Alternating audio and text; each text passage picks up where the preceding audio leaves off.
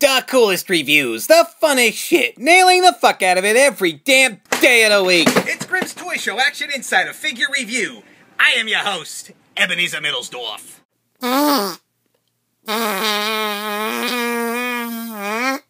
Breathe it in, Sandow, breathe it in. 'Cause today we're gonna do an ass gas review. 'Cause Sandow's gonna breathe in the scent of my poo with an Elite Series 22 review. Grimm buys his wrestling figures at WrestlingFigures.com. This is the bullshit on the back of the box. And doesn't Sandow look like a perverted flasher about to rip open that robe and expose his hose? Nailed it. You can recreate the action of WWE with the other figures in the set, except I don't remember Tensai shoving his finger up Kane's asshole. What a waste. This is Sandow out of the cardboard, and I was just thinking about something. You know, if you really wanted to be a dickwagon, you could probably repack this figure pretty easily. Pretty much shove any fucking figure under this blue robe you wanted to. I mean, check this out. You're welcome. Nah, don't do that. Fucking repacks are for losers. If I untie it here, you can see that this is lame as hell, because the belt comes off loose. It's not actually secured to the robe. And then he has some toilet paper wrapped around his neck. I hope he didn't shove this up his ass. Maybe this is supposed to be a towel or something, but it just looks like a couple sheets of toilet paper.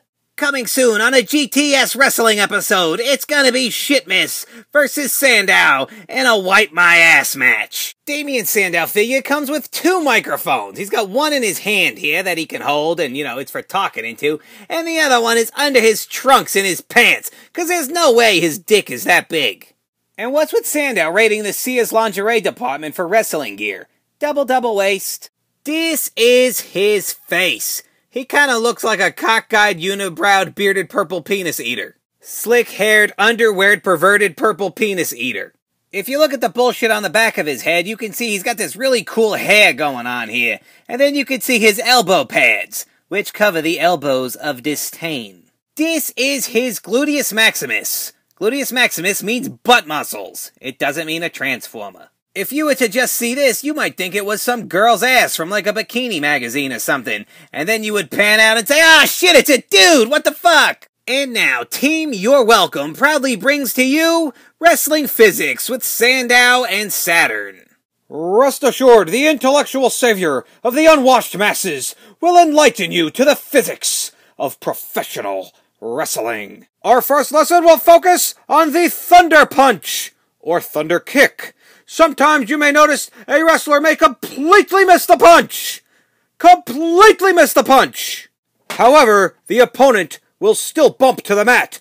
This is because the thunder of the fist flying through the air is of such velocity that the thunder of the velocity of the air is enough to take the opponent off of his feet.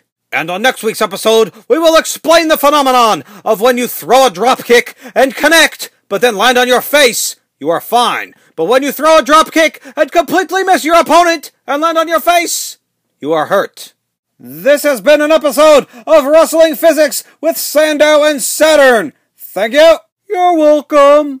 Thanks for watching, little Grimmies. Don't forget to check out our website, GrimmsToyShow.com. Buy all your wrestling figures at WrestlingFigures.com. If you use discount code GRIM at checkout, you'll save 10%. There's a link in the description. And please like this video, leave a comment, and subscribe for more.